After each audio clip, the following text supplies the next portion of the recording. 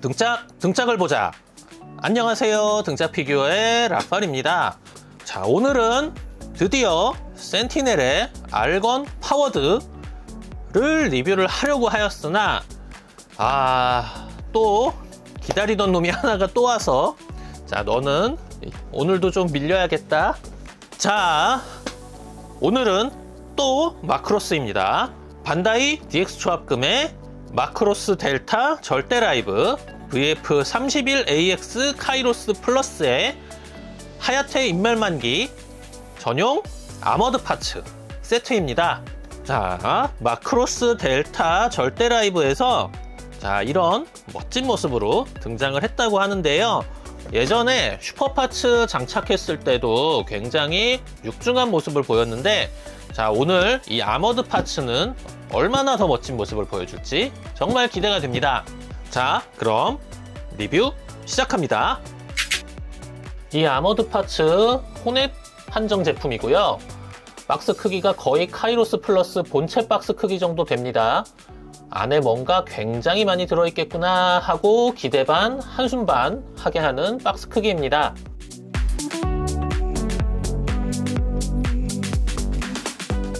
열어보면 이렇게 아머드 파츠와 스탠드 세트가 들어있습니다.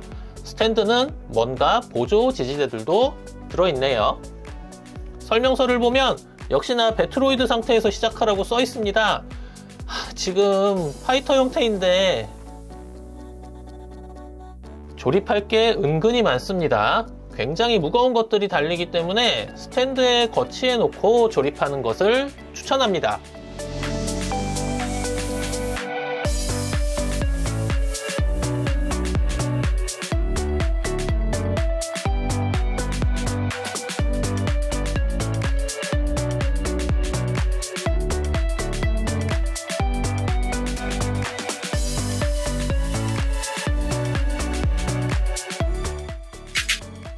배트로이드 상태입니다. 굉장히 어마어마한 것이 되어버렸습니다. 자립은 힘들다고 보시면 되고요. 무게가 굉장히 늘어나기 때문에 관절이 제대로 버텨주지 못합니다. 아머드 파츠 하면 전탄발사! 건포드는 장착하지 않는 대신 양팔에 게틀링건이 달려 있습니다. 온갖 곳에 미사일 해치가 다 열립니다.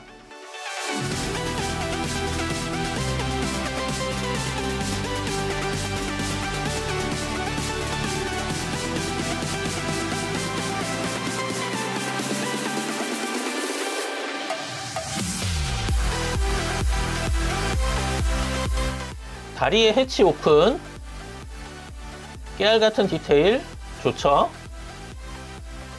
미사일도 디테일합니다. 해치에도 데칼, 무릎에는 랜딩 기어가 있어요. 화려한 버니어들의 표현, 게틀링건의 디테일도 아주 좋습니다.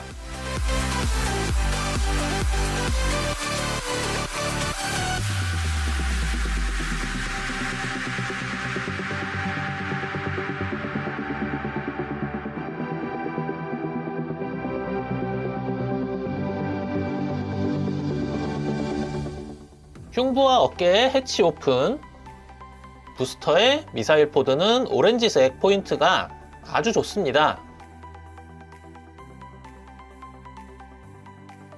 빔 컨테이너의 포는 연장 전개 기믹이 있고요.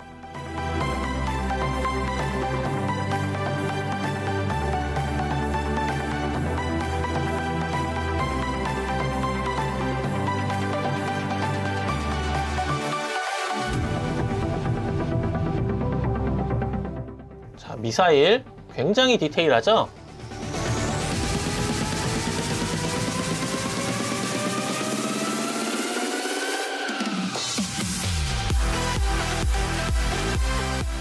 미사일 부스터의 깨알같은 디테일들도 감상할게요.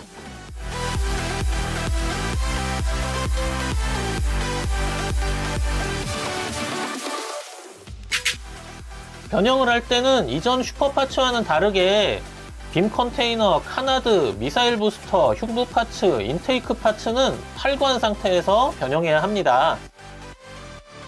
거워크 모드입니다. 덩치 장난 아니죠? 아머드 파츠를 달면 아무래도 가동에 좀 제한이 있습니다. 무게도 있고 간섭도 생기니까 말이죠.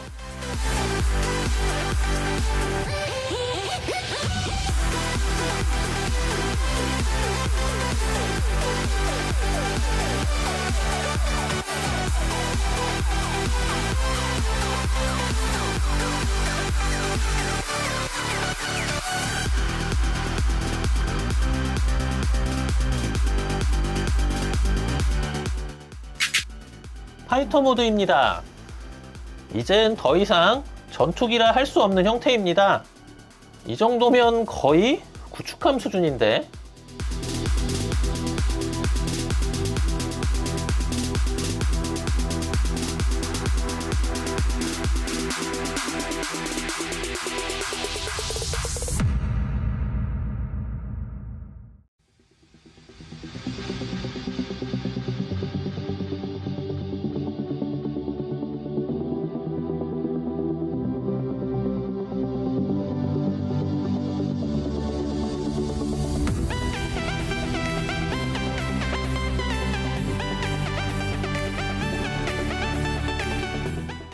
무릎의 랜딩 기어예요.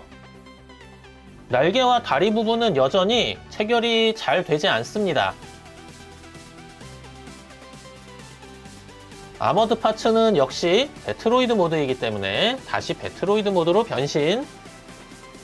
좀 더 역동적인 포즈를 잡아줬는데 아무래도 가동에 제한이 오고 무게 때문에 관절이 처지다 보니 포즈 잡기가 만만하지 않습니다.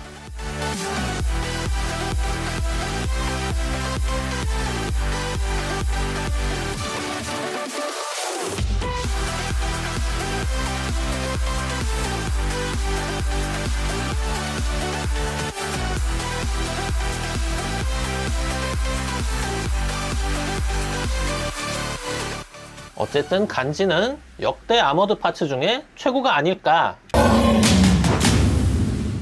오늘은 반다이 DX 초합금 마크로스 델타 절대 라이브의 카이로스 플러스 아머드 파츠 세트 하야테 인멜만 전용기였어요.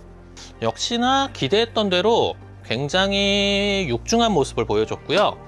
이 파츠들의 색상도 이 기체의 커스텀 컬러와 맞게 커스터마이징이 되어 있기 때문에 더 이제 본체와 잘 어울리고 이 깨알 같은 데칼들 굉장히 잘 되어 있습니다.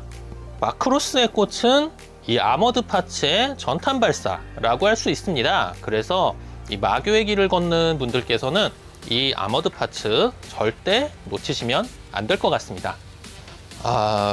근데 뭐 단점이 없는 건 아니에요. 기존에 고질적으로 이 파이터 모드에서 날개와 다리 부분에 체결이 잘 되지 않아 자꾸 풀리는 그 단점이 이 아머드 파츠에서도 똑같이 일어납니다. 그래서 이 파이터 모드에서는 고정이 그렇게 잘 되지 않는 약간 그런 문제도 있고요. 일단 덩치가 굉장히 커지니까 좀 무겁습니다. 그래서 이 배트로이드 모드나 거워크 모드에서 자립을 시키는 것이 쉽지 않아요. 거의 안 된다고 보면 됩니다. 그래서 이 스탠드를 이용을 해줘야 될 것 같아요.